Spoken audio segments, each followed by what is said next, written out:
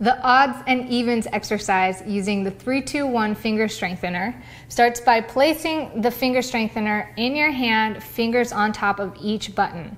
You're going to be doing the index finger and the ring finger to perform the odds. And this is really tough for me, but do the best you can just pressing it down. It's okay if the other fingers come off the buttons.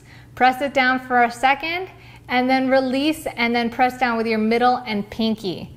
The idea of this is obviously a brain trick. It's like patting your belly or your head and rubbing your belly, but you're going to get better as you do this. So just press down for a second and then release and then switch sides. So as you do the odds and then you do the evens, that's going to perform 1 repetition. You're going to do this for 10 repetitions to form a set, and also make sure that you do your other hand as well.